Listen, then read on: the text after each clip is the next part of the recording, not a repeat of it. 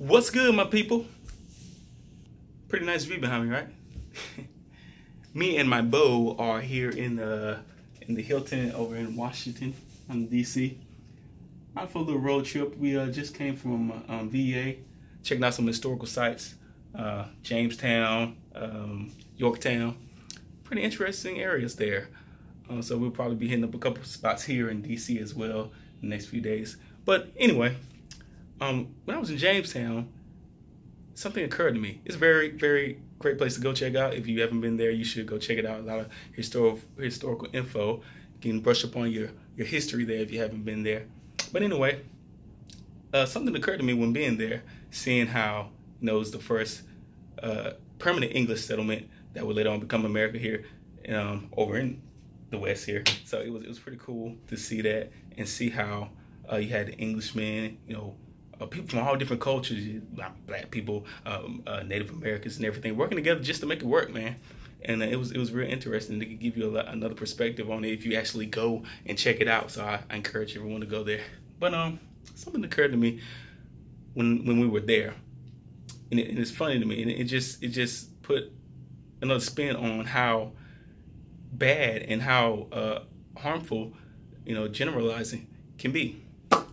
When I say generalizing, I'm speaking on, of course, when we talk about race in this sense, because not long ago, I heard someone make a comment, this black person, making a comment towards someone whose background was primarily Russian.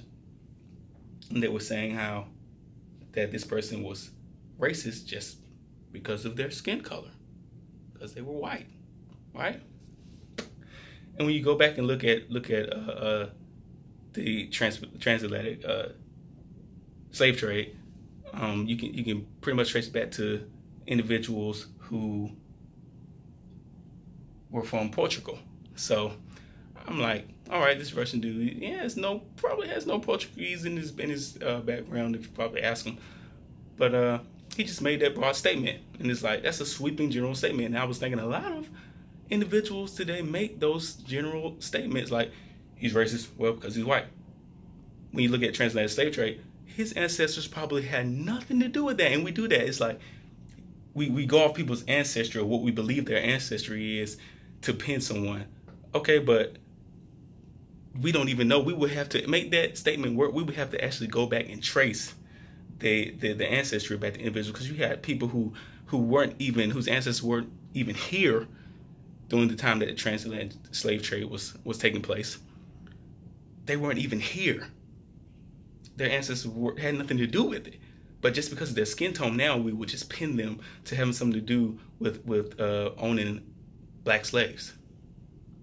Not even the case. So when we make those broad, general, sweeping statements, we can be way off track and completely wrong for doing so.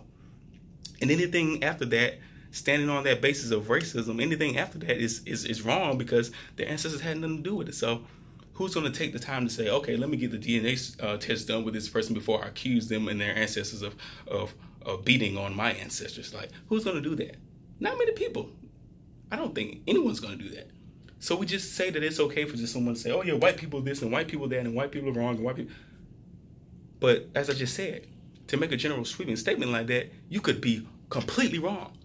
So I just want to put this video out here real quick just to let people know, individuals who do that or found themselves doing it, because, even people in my family have done it. Maybe just, oh, the white man, him white, he white, just because of his skin color. And you don't even know anything about his background. His ancestors probably may have never even had anything to do with the transatlantic slave trade. So it's dangerous to make those general sweeping statements. You can destroy friendship, you can destroy families, you can destroy relationships, period, by doing that. So let's just be a little bit more conscious, people. That's all I want to say.